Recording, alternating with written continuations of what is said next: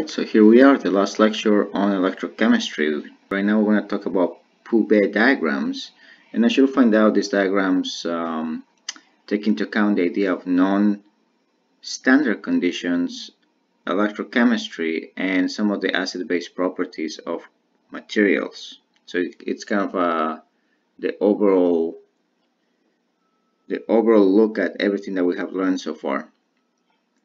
Alright, so Pourbaix was actually a scientist, a French scientist, Marcel Pourbaix, and the idea that he was interested in was addressing how corrosion takes place and how you can prevent it. You know, like here you have a very corroded ship, you know, that has been exposed to the elements, and also, you know, the ideas of chemistry that can explain corrosion is what he was interested in. Ultimately, this has to do with electrochemistry and the whole idea of what happens to the elements from the point of view of not just the electrode potential but also the pH. Have a lot of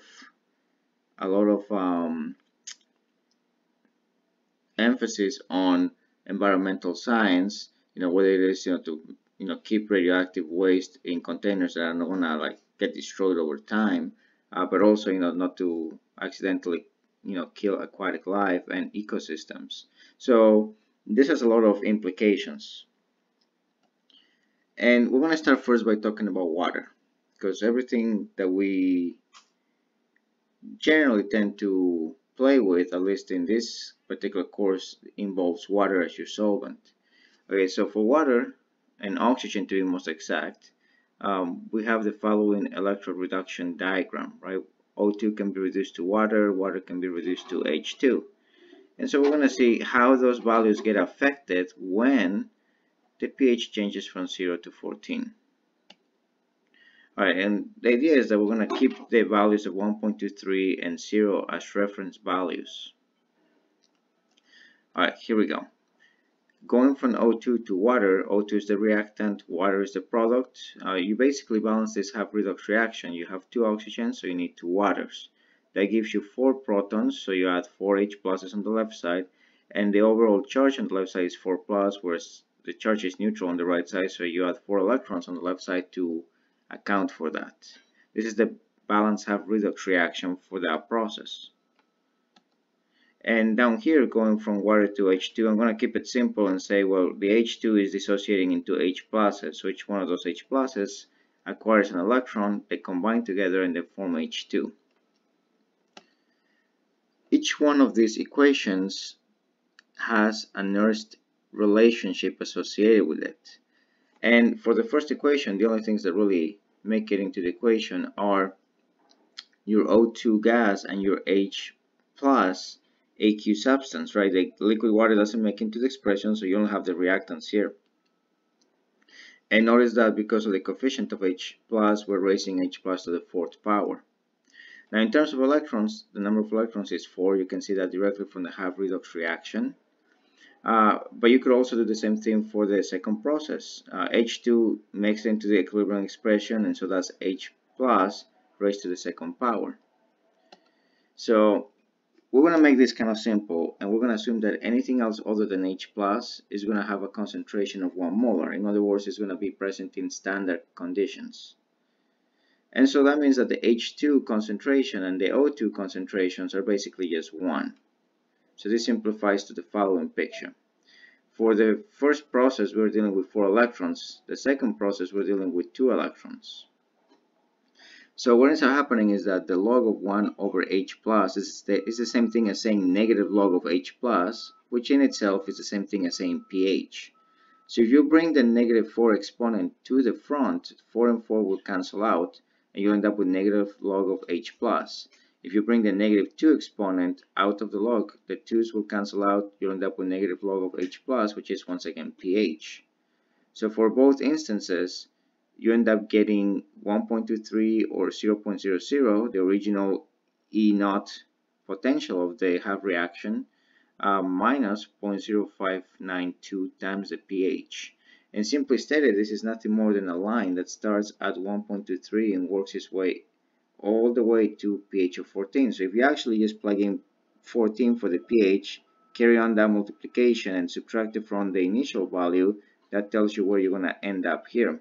And technically speaking, this upper line and the lower line, they represent the level of stability of water from the point of view of the potential. So if you have a substance that has a potential that lies somewhere between these two lines along the pH scale, then you have a stable species that will not be reacting with water. Now, generally speaking and practically speaking, there is a kinetic factor that gets involved when dealing with water, because water has to acquire 4 electrons or has to lose 4 electrons in the process of an oxidation, or it has to accept 2 electrons in the process of a reduction, and in the process it also has to lose a bunch of protons. So that takes in a lot of accommodation. It definitely requires that the water molecule reorganize itself in a huge way, and because of that huge potential activation energy of reestablishing new parameters for everything, there's an actual overpotential of plus or minus 0.6 volts. So even though this is the upper limit and the lower limit of water, in reality you have a kinetic stability region which allows you to have some species that are slightly a little bit higher in potential than the upper limit of water and still be stable, at least to some degree. And the same thing on the lower limit, you could have 0.6 volts of under potential, in which case the species are stable to some, for some period of time within water. All right, now we've seen what's going on with water, but let's take a look at an element like europium. Europium has two oxidation states, 3 plus and 2 plus. So you could undergo a reduction from the 3 plus state to the 2 plus state, or you could go a reduction from the 2 plus state to the 0th state. But for europium 3, there's an additional factor that needs to be taken into account, and it is the fact that europium 3 under acidic conditions is present as the naked ion. But at basic conditions, you actually form europium hydroxide precipitate. So we're going to have to consider these two states for europium 3 in particular. Now the boundary right here for europium 3 and 2, we're going to input that in there. And the idea pretty much is this. We're going to see how the pH affects the reaction. And the reaction will be affected so long as there is H plus present in our equations, in our Nernst equation. So looking at europium 3 to europium 2, if we are under a pH below 7, right, so we're in acidic conditions, you are simply dealing with europium 3 as the oxidative species, and europium 2 will be your final product. So your equation is simply europium 3 acquires an electron to become europium 2. And since there are no since there are no protons present in that reaction, simply put, changing the pH will not affect the potential or the value of the potential. So what that ultimately means for us is that the potential from 0 to 7 in terms of the pH will not change. It will remain at negative 0.35. However, by the time we hit basic pHs, the identity of europium 3 is no longer europium 3 plus, but rather europium 3 hydroxide.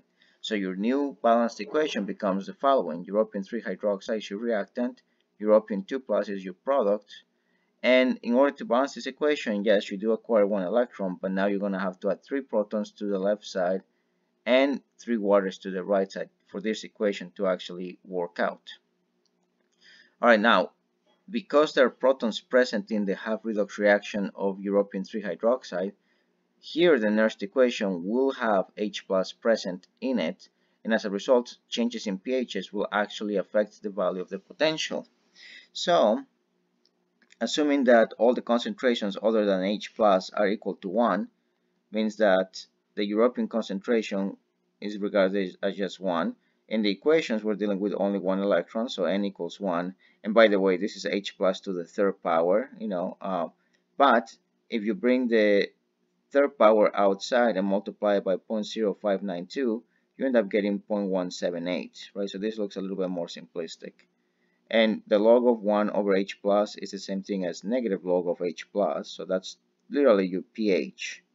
So you have negative 0.35 minus 0.178 times the pH. And right now all you have to do is simply plug in pH 14, which will be the boundary on the rightmost portion of the pH scale. So plug in 14 into this equation, subtract it from negative 0.35, and you'll find out that the value of the potential is now down to negative 2.84. So this kind of provides you with an overall picture of what's happening to europium, incorporating the acid-base chemistry in association with europium-3. Now, if you actually place the species right into the corresponding regions, what this tells you is that above on the upper left portion of the graph, that's where europium-3 plus AQ will coexist. In the upper portion, but the right portion of it, right, so past pH 7, that's where europium-3 hydroxide will coexist. And below the pink boundaries, that's where europium-2 plus exists. Now, if we superimpose the window for stability of water, what we can see is that we have europium-3 being stable within the region for water, europium-3 hydroxide, same idea.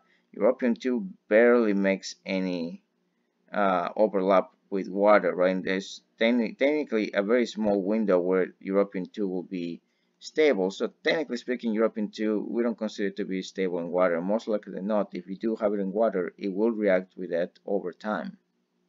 But this whole picture now gives you the entire premise of what europium is going to be doing in terms of its chemistry by looking at the change in potentials and the changes in the identity of the species as the pH changes.